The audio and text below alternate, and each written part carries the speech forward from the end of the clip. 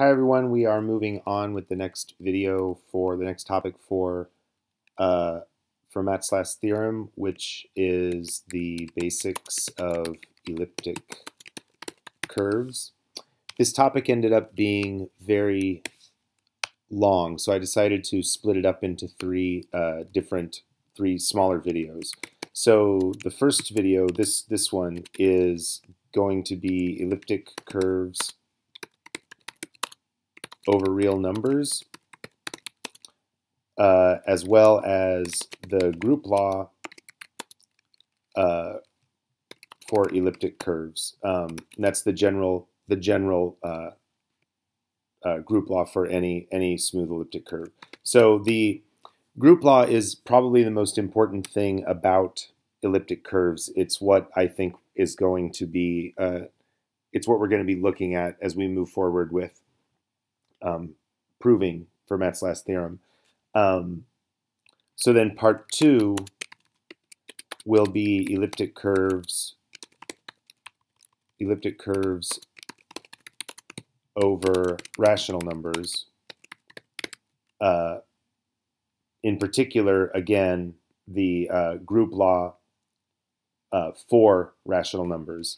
And then part 3 is elliptic curves over complex numbers, which is where I think we get the connection to modular forms, because modular forms are all about complex numbers, and elliptic curves are can be seen as a I think as an isomorphism to an embedding of a torus in complex numbers. So that somehow gets us to modular forms. It's that combined with the group structure is what makes this all work, I think. So part 1 is elliptic curves over real numbers and the general group law for any elliptic curve.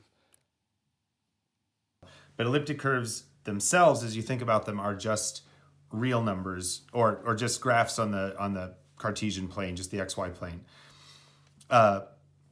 So the first thing is just over the real numbers. We've looked at this before, but the standard equation for an elliptic curve is x cubed plus ax plus b. And the definition is elliptic curves are plane, non-singular,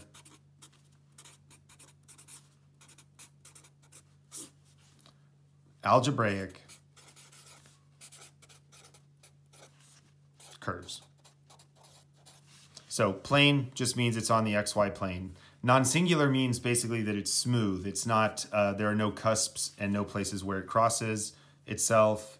And then algebraic means that it's a polynomial in 2 variables. So that's what this is. There's a y variable and the x variable.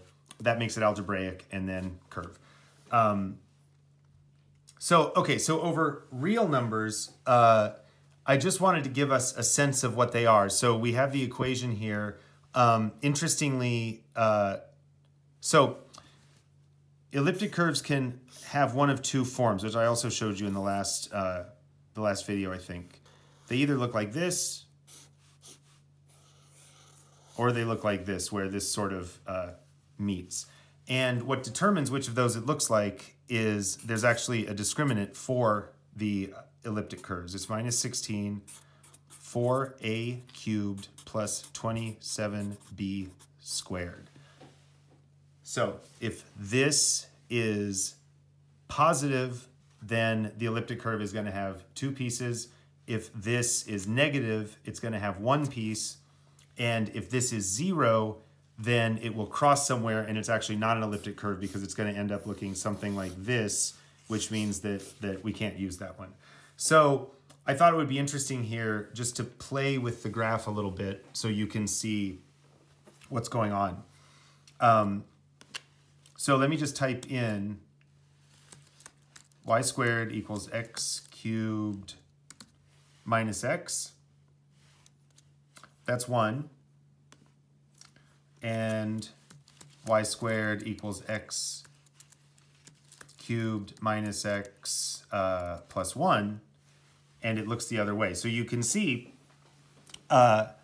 just by adding 1 to this, it changes it from positive to negative. It's also, so let's put in the standard form, make sliders, and then also put in the determinant or the discriminant plus 27 b2. So here we go. So for here, the one that we were just looking at had a -1 here. Oh, let me fix this so they're not, so they're integers. And -5, 5, 1. So the first graph, the first one we looked at was A is -1 and B was 0. And you can see with that, the discriminant is positive, it's 64, and that gives us the 2. And then if we add 1 to B, then that makes it one piece, okay? So let's also see if we can figure out, first of all, if A and B are both, I don't know why those are, if A and B are both 0, then this will be 0. And that is going to make one with a cusp. This just is comes to a point and then goes down. So this is not an elliptic curve. And then what else can we do here? It's interesting. So here's a cubic, and this is a square, right? 27 is a cubic, 4 is a square.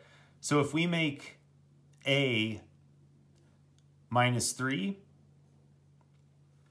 and we make B +2 or -2, then bingo, it crossed. So this one does not count. So what do we have here? We have 4, you can see it equals 0, but it's -3. This is -27 times 4 plus 27 times 4. That's going to equal 0. And what was the other one? Oh, so let's see if it's -2. What's that going to look like? Is that right? That looks like it should be okay.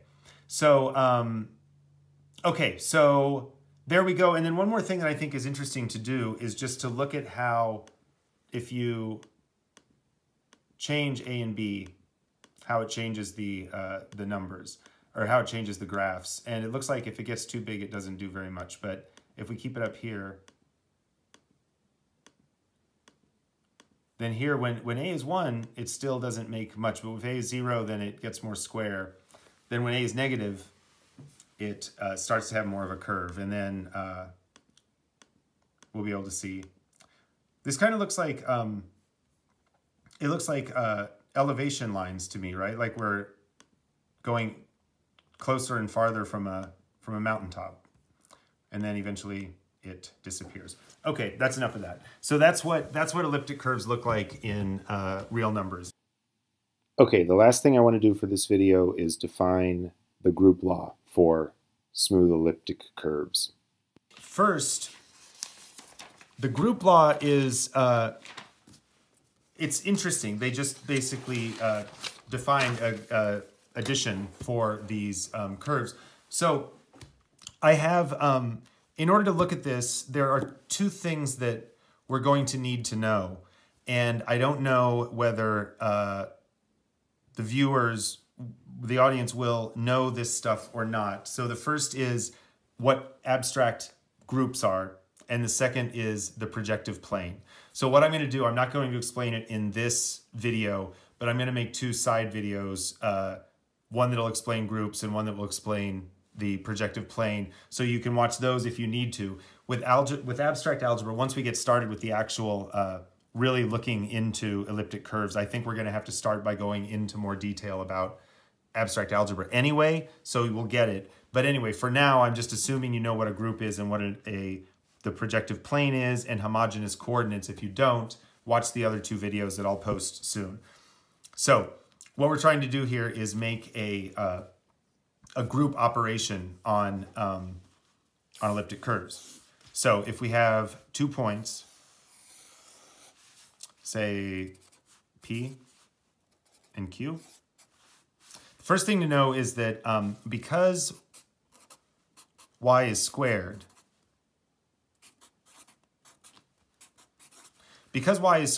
this the graph is symmetric over the x-axis. So if there's any point here has a point opposite also.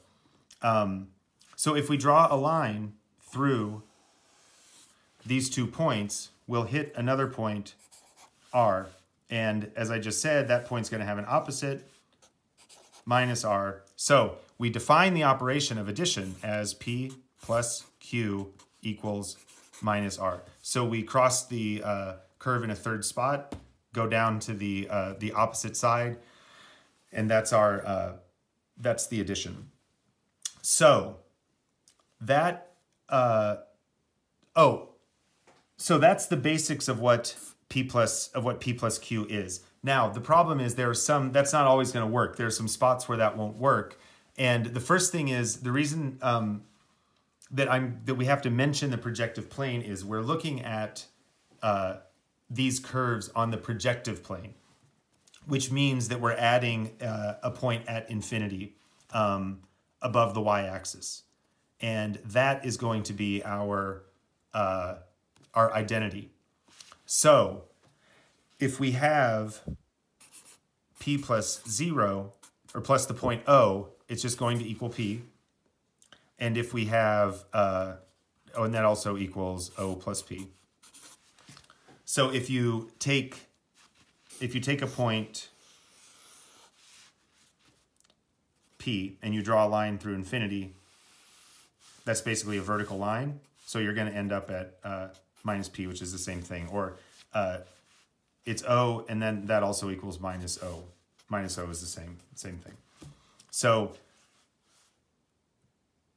there's an identity.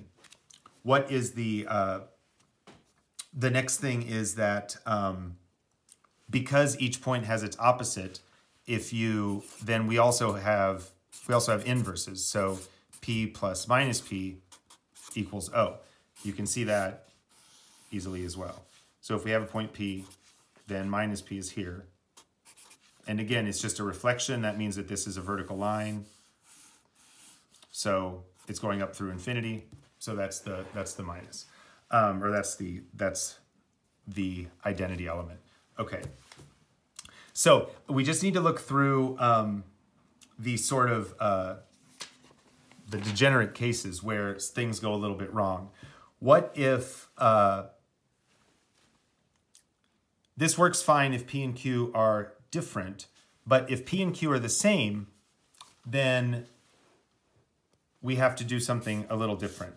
So if we have P and Q are both right here, then what we do is we take the tangent line at that point, and we'll still hit at some place R and then go down to negative R. You can see that that makes sense because if you imagine, this is point P, if you imagine that Q is here, the line's going to be this way, and then as Q slowly approaches P, it's going to end up at the tangent line. This is just what we learned in basic calculus. So the tangent line would be when P equals Q. And when P equals Q, it's just the same as 2P. You just take the tangent line and you end up at minus R. Now, there's still a problem even with that because there are inflection points in this graph. So if P is right here, the inflection point is where, the curve is going this way, and then here it starts going that way. There's a point where it switches direction. If P is right here, then the tangent actually is not going to hit the line anywhere else. So in that case, if it happens to be on an inflection point, then we just say that P equals minus P. And so it's basically, so R is minus P. So it's just basically the opposite. So if it's an inflection point, then P plus P equals minus P. Okay.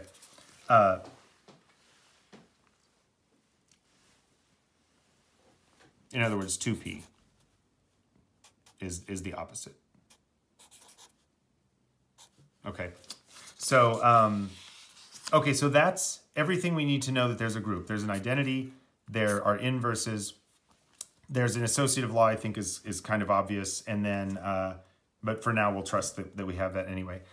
This is how to define it. So this is all over real numbers. Okay, that is it for part 1, elliptic curves over real numbers, and the group law for elliptic curves, for general elliptic curves. So part 2 will be elliptic curves over rational numbers and proving the group law that when you add two rational points together, you get another rational number. And then part 3 will be elliptic curves over complex numbers. And then we'll move on to modular forms. Okay, here is the link to the first video in this chapter. Here is the link to the previous video. Here is the link to the next video. And click here to subscribe. And please join me on Patreon. The link to that is below in the description. Thank you.